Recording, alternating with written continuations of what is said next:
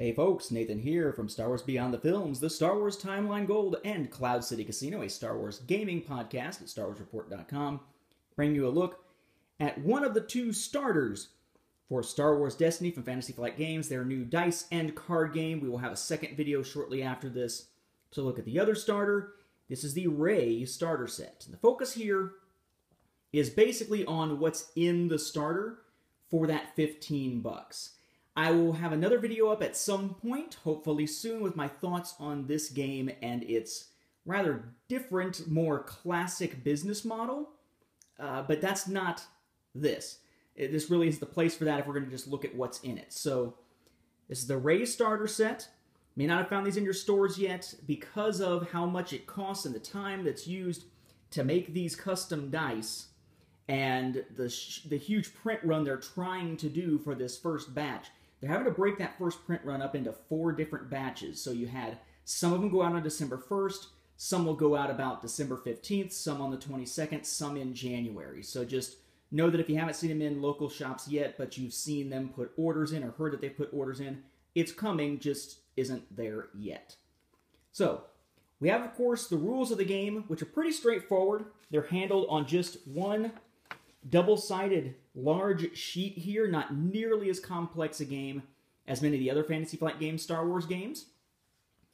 You have one reference card that comes with it that has actions on one side, dice symbols on the back to help make sure that you're clear as you're playing. Okay?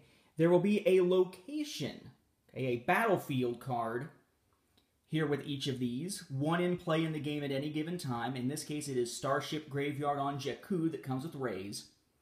And then you're going to need 2 or more heroes as you play. And in this case, the 2 heroes that the Rey starter comes with are Rey and Finn. Notice here that Finn only has 1 die, Rey has 2, and they're different colors. Yellow for Finn and blue for Rey. There are yellow, blue, red, as we see over here, and gray, as we see up here, cards and dice in the game. And you are limited in how you put your deck together based on the colors of your heroes and whatnot in relation to the colors of the cards that you want to actually use within your deck. So, you got your heroes. Your heroes are going to be set up before you have your deck shuffled or anything. They're sitting out already ready to go. There's a battlefield in play, yours or the other players, depending on who rolled the highest number to begin with. Then a reference card sitting out there to help you play. Now, as far as these dice go, very nice quality dice. It looks like a sticker. It's not. It is printed directly onto the die. Really high quality dice here. I do like the quality of the material they've got here, and the cards are nice and high quality, all with a similar backside here. That looks a little bit different than the other game, so it's not as easy to get confused if you're getting your cards mixed together between different Fantasy Flight Games, Star Wars games. Alright, so then, for our deck, we have the gray support card of BB-8, which has a die. Blue support card, or blue upgrade card, excuse me, Jedi Robes, with a blue die. And then the blue Force Throw ability upgrade die and card. Then, we have a red weapon upgrade, which is the F11D or F11D rifle, which has, of course, a die with it. Rey's staff is another weapon upgrade, this one gray, factionless, so to speak, with a die. And then a lightsaber, they're in blue with a blue die. Then your other cards that don't have dice with them are going to be the support card Awakening, of which you have 2. You get the gray ones, which can go in any type of deck, with Flank, Take Cover, Close Quarters Combat, Daring Escape, Aim, Dodge, and Block. Then we have a pair of blue cards, which are event cards in this case. Use the Force and Heroism. 2 yellow, Let the Wookiee Win and Unpredictable.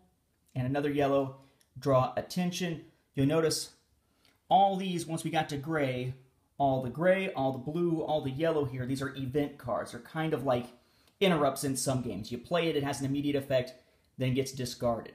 As opposed to support cards, which sit out alongside your heroes as you're playing. It can be used turn after turn after turn. And of course, upgrades and such get played onto characters. Okay, there's a good video up, runs about 16 minutes, I think it is, on the Fantasy Flight Games website and YouTube channel that has a good explanation of how this game plays. You also have your tokens that you'll need. 5 shield tokens that all look like a Mandalorian helmet. You have 8 resource tokens there. That's what you use to pay for playing cards like these up there in the left corner. You have 7 damage cards worth 1 damage and 5 worth 3 damage. Okay. And that's all you need as one player to play Destiny. Unlike most Fantasy Flight Games Star Wars games, when you buy just the initial box, you cannot play a game of Star Wars Destiny just with this $15 set. This is one player's side. In order to have someone to play against, you're going to need somebody to pick up another starter set, probably the Kylo Ren one, to be able to play. Keep that in mind. So if you're going to try to pick up enough of this so you can play anytime, even if the other person who's going to play with you doesn't have any cards yet, you're going to need to pick up 2 starters, probably the Rey and Kylo Ren ones. Speaking of the Kylo Ren one, we'll look at the contents of it next.